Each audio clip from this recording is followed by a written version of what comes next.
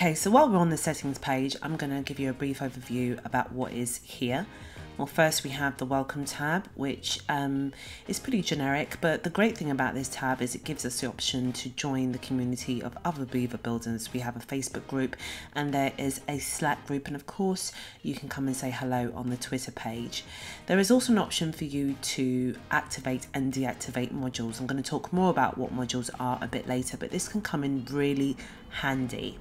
The next one we want to talk about is post type. So currently Beaver Builder only works on pages, but we can get it to work as well on your blog posts.